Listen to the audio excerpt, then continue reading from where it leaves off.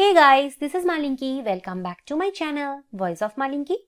Today we will talk about chemical oxygen demand or COD. And if you are new in my channel, please subscribe my channel. And if you like my video, please do like, comment and share my video.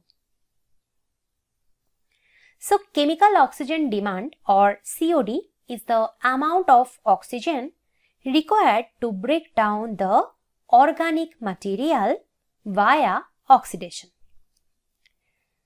COD can be used to determine the water quality of any given sample since water contains waste materials in the form of organic matters. So, if we find out how much oxygen is required to break down the organic materials, we can indirectly determine the water quality of our sample.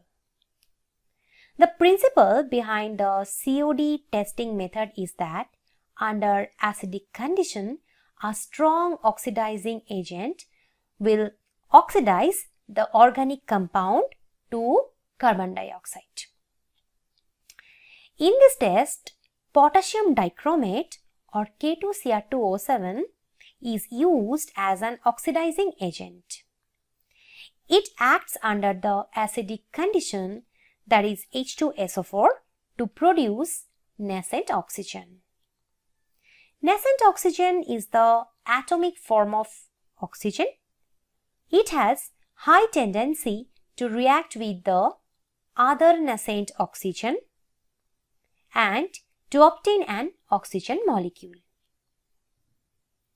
COD analysis will measure the equivalent amount of oxygen that is required to oxidize organic compounds in water.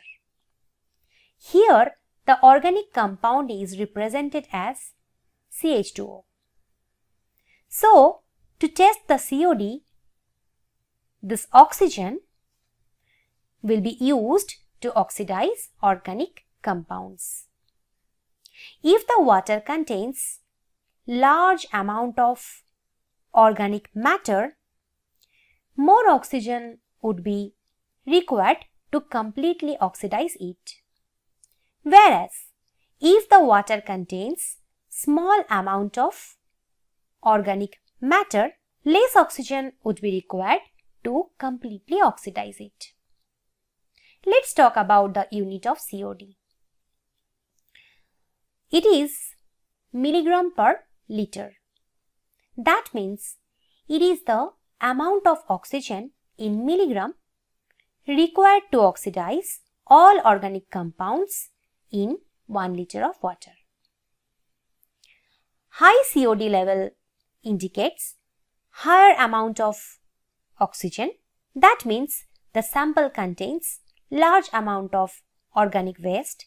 Hence, the water quality is not good. Similarly, low COD level indicates less amount of oxygen. That means the sample contains less amount of organic waste. Hence, the water quality is better. And if you want this flashcard in the form of PDF for your exam, please check the description box or first pinned comment.